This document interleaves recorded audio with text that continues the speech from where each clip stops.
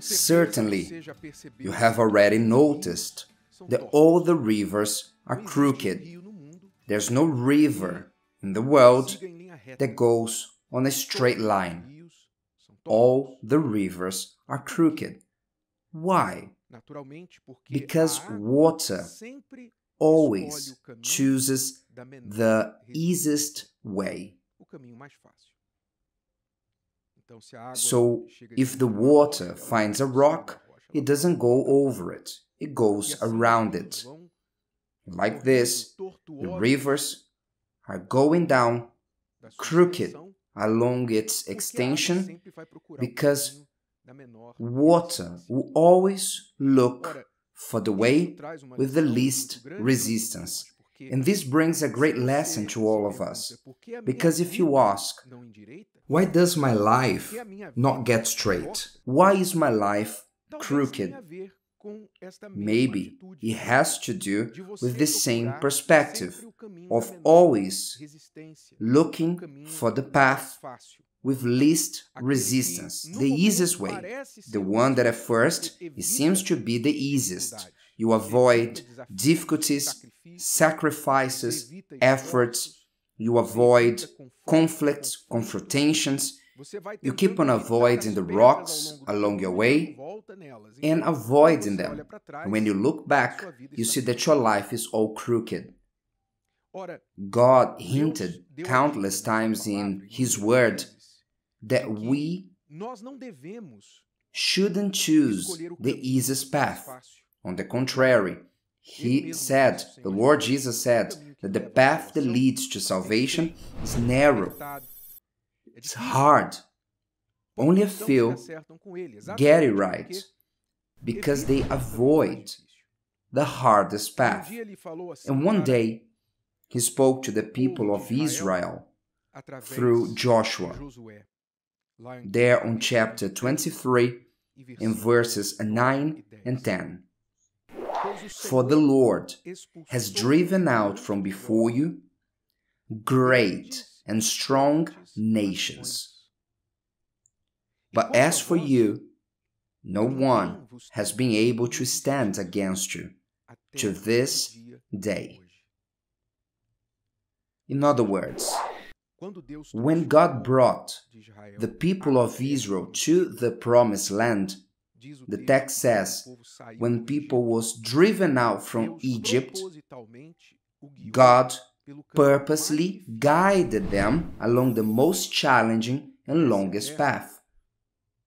It even seems to be a punishment, a way to punish them. But it wasn't. God was preparing the people for the land that they would take possession of, and for them to never again go back to the land of Egypt. Sometimes, when the person quickly takes possession of something, they lose it. It's that saying, what comes easy, goes easy. But when the person fights to conquer something, they tend to fight not to lose it.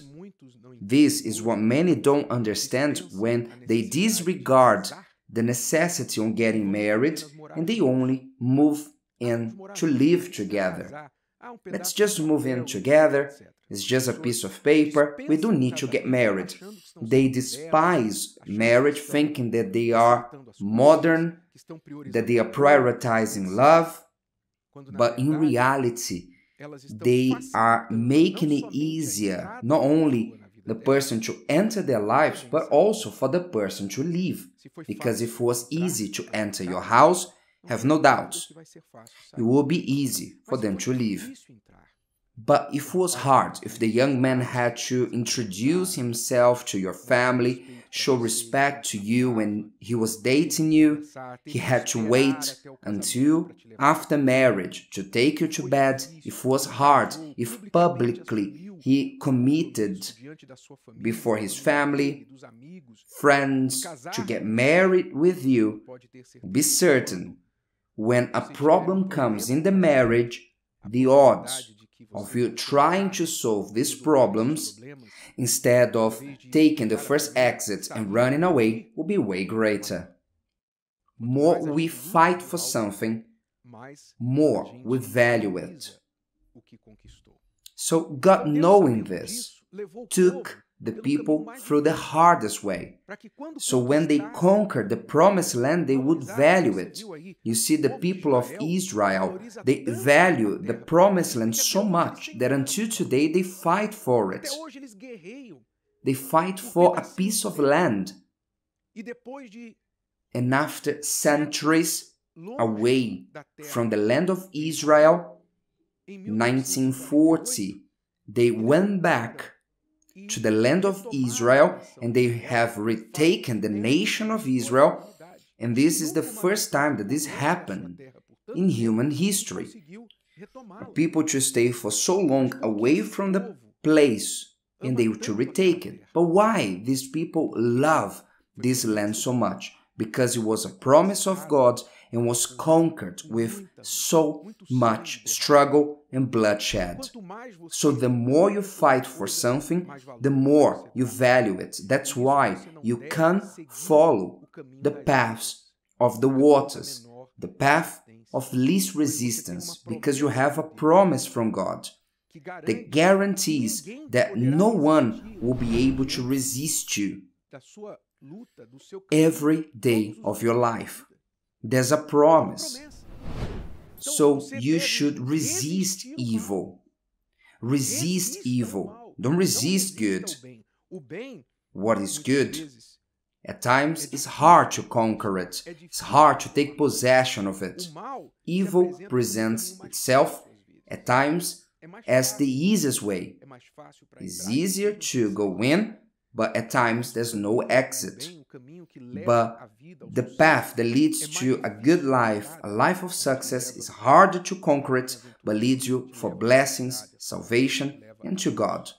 That's why Joshua said, "One man of you shall chase 1,000, for the Lord your God is he who fights for you, as he promised you. No one has resisted you to this day." In other words, don't draw back. Don't deviate from it. What God gave us as promise, let's go towards it. We're going to take possession of it regardless of who stands on our way. We won't stop on conquering because of resistance. And you see, when Joshua entered the promised land, they faced the walls of Jericho, a fortress that nobody could enter. He didn't say, "Listen, let's forget about it, it's too hard to enter, let's try a smaller city." No, the first city, what did he do? They didn't have the strength, the manpower, weapons of war, armies to demolish those walls, but what did he do? He put his knees on the ground and cried out and asked, "God, what should we do?" And God gave him the strategy, what he should do. And they went to surround for 30 times for 4 days the walls, they blew the trumpets, and God fulfilled his word in the life of Joshua and all the people of Israel. They didn't turn back and forgot about it and left Jericho on the side because it was too big, too hard, walls that nobody could enter. They persevered on the conquest of the promised land. Aren't you choosing the easiest way, and that's why your life is all crooked? Instead of you facing the problems, have you been running away from it and becoming a fugitive on earth? Everything that you put your hand to do, don't you finish? Do you give up when facing relationship problems?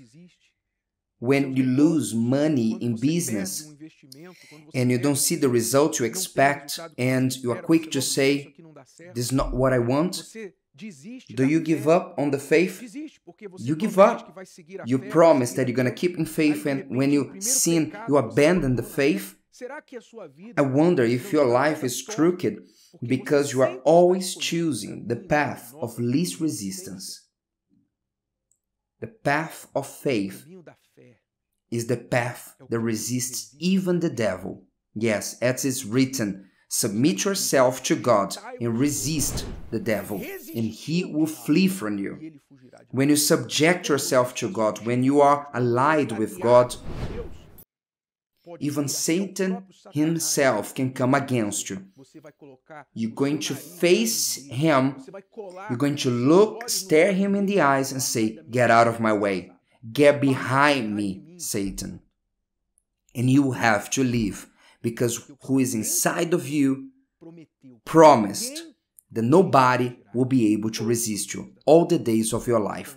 The question is, have you been with God? If today's video helped you and you know someone that could benefit from it, share it with them, and if you haven't subscribed to the channel, you may do so now. See you later.